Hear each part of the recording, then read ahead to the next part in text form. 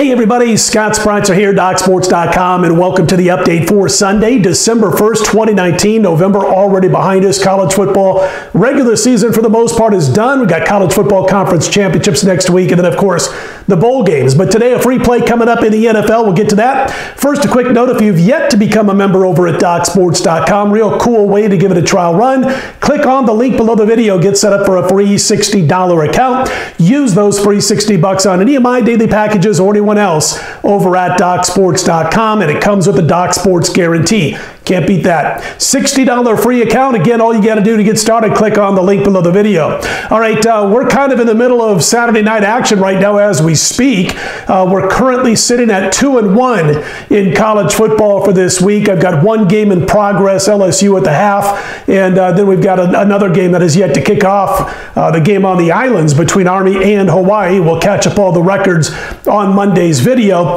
So that's where we sit going into Sunday's NFL. And in the NFL, I've got 3 plays to go, including Sunday's 6-unit play in the NFL. You know how well we've done with these plays, and then how well we've done with NFL overall. 83-55 is our current NFL run long term. As you know, going into Saturday, we were on a nice 26-14 run, college and pro football combined, which is 65% winners over the past 6 weeks. So we'll look to continue the winning ways in the NFL. Go grab it right now, including that 6-unit play. I've also got Monday Night Football as part of the package as we close out the week with both Sunday and Monday football. And again, all plays in the same package over at DocSports.com in football. So you'll still get my remaining 3 NFL plays available right now as we speak. I passed on Saturday's NBA card. It was kind of a short slate. Didn't like the games. We'll be back in action on Sunday. Plays posted at 1 p.m. Eastern, 10 a.m. Pacific time. Same goes for the NHL. College basketball, yet another day of profits in college baskets yesterday. We had the 7-unit winner on Friday. Came back yesterday. We split as far as going 1-1 overall, but we made a nice little profit with the bigger play of the 2 cashing on Saturday. I'll have college basketball at 11:30 a.m. Eastern, 8:30 a.m. Pacific on Sunday. And we've started to find our groove now in college baskets this past week, so don't miss out as we head into the month of December. And again, the football is available right now, including that 6-unit play in the NFL, red hot run in the National Football League. Don't miss out on this week's card. All right, like we do every week, we like to talk the betting report, and to get a full update on the betting report, be sure to tune in to ESPN National on Sunday around 12:30 Eastern, 9:30 Pacific. I give a betting report from the desert. We talk about it globally and both with casinos here in Las Vegas, and we're on each and every Sunday throughout the NFL season. Again, this year it's like 6 or 7 years now.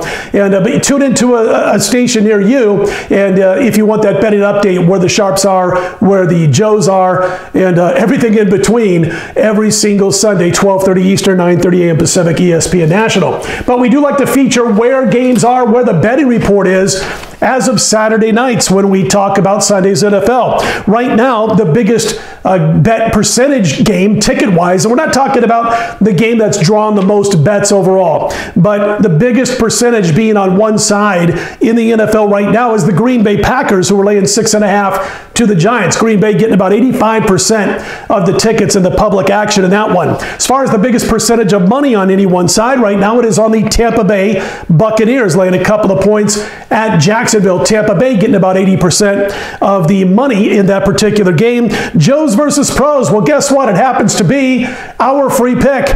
And I'm going to side with the public. The public's on New England. A little bit sharper money so far is on the Houston Texans, so-called sharper money.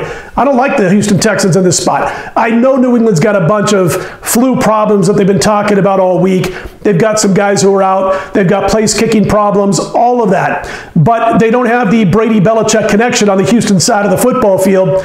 And this New England defense, I think, will be able to make life tough on Deshaun Watson, one of my favorite quarterbacks on and off the field. But I don't think he's going to have a whole lot of time to get things done against this Patriots defense. Out-coached is what's likely going to happen here, and then outplayed by the New England defense. And with this number being down to 3, few adjustments made here and there, plus so-called money coming in on New England, it's a situation where we like New England here at -3. So that is our recommendation, our free pick for Sunday's NFL, the New England Patriots at -3. We don't want to pay over 3, but at -3, the New England Patriots are the free pick. All right, listen, that's going to do it for me for Sunday. Be sure to check back here Monday morning, no later than 5 a.m. Eastern, 2 a.m. Pacific. If you like the videos, click on that thumbs up button and be sure to subscribe. I do appreciate those who have done so thus far. Let's put Sunday in the win column right back here Monday morning.